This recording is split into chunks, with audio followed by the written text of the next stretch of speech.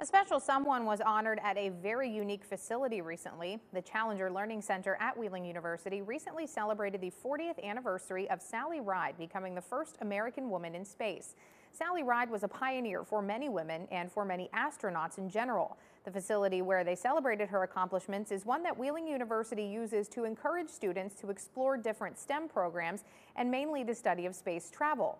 Those at the facility recognize Sally and are now preparing for a grand opening to reveal the several renovations that have been completed.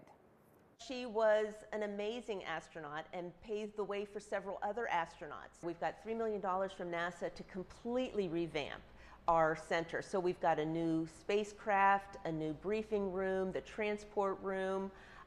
So it's going to be really exciting for the students. The Challenger Learning Center is one of a kind in West Virginia and allows many young students to pursue their dreams.